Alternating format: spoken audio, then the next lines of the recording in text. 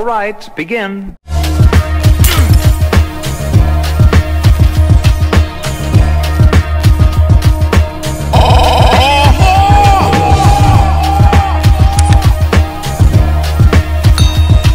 What's going on YouTube, and welcome back to the channel. I hope you guys are still having a great day so far. Let's go ahead and talk about this situation that's going down between Tamar and her ex-husband's new girlfriend, right? So Vince's girlfriend by the name of Angie and Tamar seem to get into it just a little bit on social media. So what's going on is that there have been rumors that Vince and Tamar could get back together, right? They could possibly come back together and live happily ever after, and you know, bring the family back together and things of that nature. And so Angie caught wind of it and she didn't like it, and she immediately ran to social media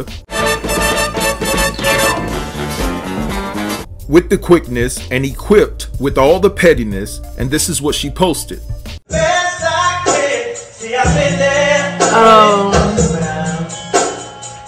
So as you can see, she wanted the whole world to know that her and Vince were on a FaceTime call, and basically she was saying there's no chance in hell that Vince is going to leave her to go back to Tamar.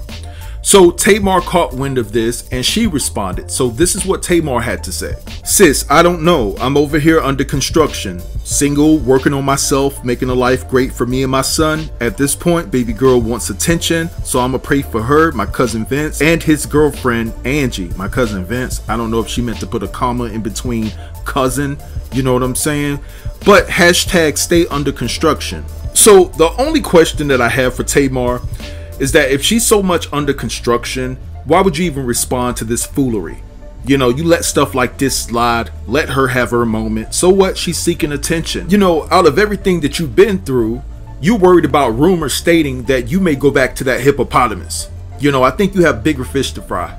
Focus on your son, get better, get well, and move along with your life, right? But anyway, I want to talk about Tamar and the confession that she made in regards to how the real getting fired from the real affected her, right?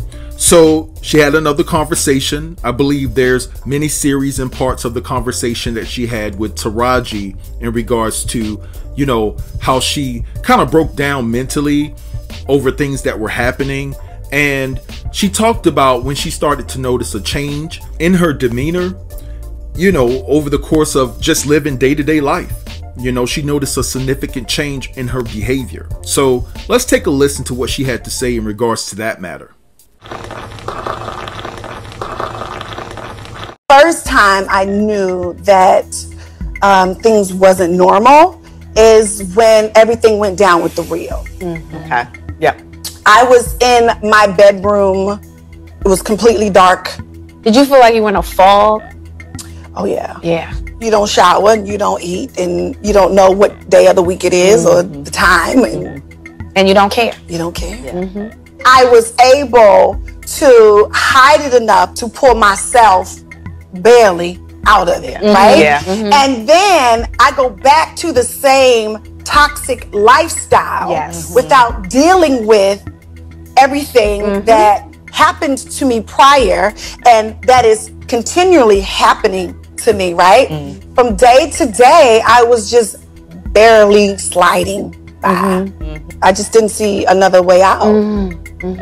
I wanted. Okay, Tamar, so I need you to make up your mind.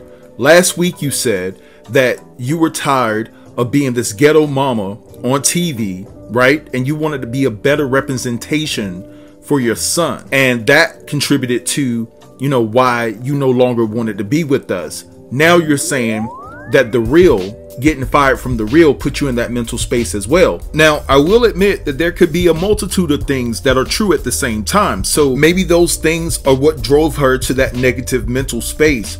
So, like I said, I'm just praying for Tamar's well-being. I want her to get better.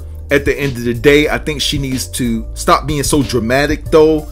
It's really a turn off. I'm just keeping it all the way 100. I have never seen in my life such a dramatic individual like Tamar. I mean, she is over the top dramatic, and it will scare a lot of dudes away. Like, good Lord, she's, you know, she's too much, you know? Could you imagine getting into an argument with her behind the scenes? I mean, I'm pretty sure that you can't get a word in, you know? But all in all, what's most important, that Tamar gets herself together and works extremely hard to be the best representation that she wants to be for Logan. That's all that matters. Logan should be her #1 priority right now. But anyway, I'm gonna let this go. I hope you guys drop down in the comments and give me your thoughts and opinions. All right, don't forget to like, comment, share, and subscribe, and I'll get with you in the next video. Thanks for watching. Peace.